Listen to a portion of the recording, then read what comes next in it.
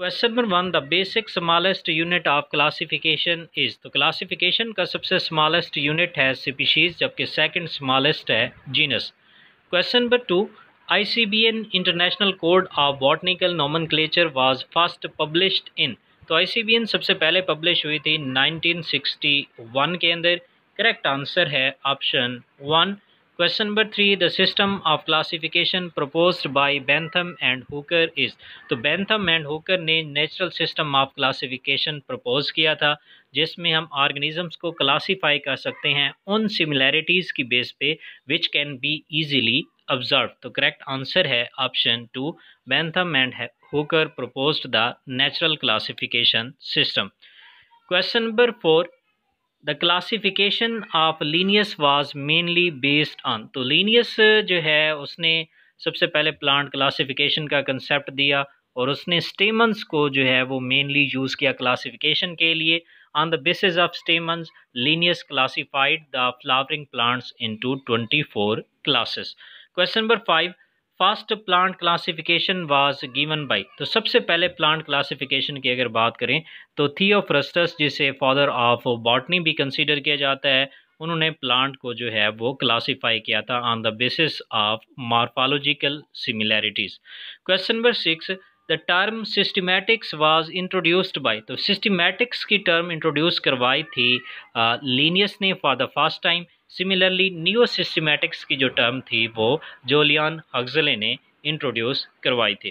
Question number 7, phylogeny refers to. तो phylogeny actually organisms की जो एवोल्यूशनरी हिस्ट्री है उसको कहते हैं, जबकि ऑन्टोजेनी की अगर बात करें, ontogeny is the development of organism while phylogeny is the evolutionary history of organisms. Question number 8, evolutionary classification is called.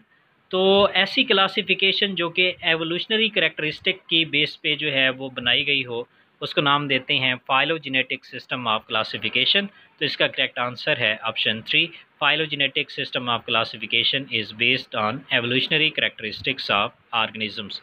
Question number 9, four kingdom system of classification was proposed by. तो four kingdom classification system को जो introduce करवा था Copeland ने।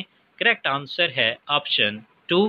Question number 10, in to kingdom system of classification Euglena is included in. तो to kingdom classification system के according Euglena के अंदर सेल वॉल एब्सेंट होती है, इसलिए इसको रखा गया एनिमेलिया के अंदर। करेक्ट आंसर है option 1। Question number 11, first phylogenetic system of classification was given by.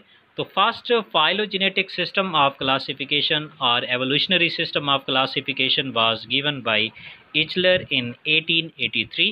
Correct answer है ऑप्शन 2।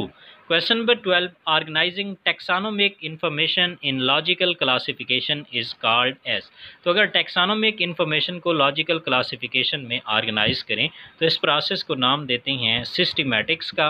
करेक्ट आंसर है option A. Question number 13, what is the main basis of classification in 5 kingdom system. तो 5 kingdom system के अंदर जो main basis थी classification की, जिसकी base पे ऑर्गेनिजम्स को क्लासिफाई किया गया था, वो है mode of nutrition. Correct answer है ऑप्शन 4।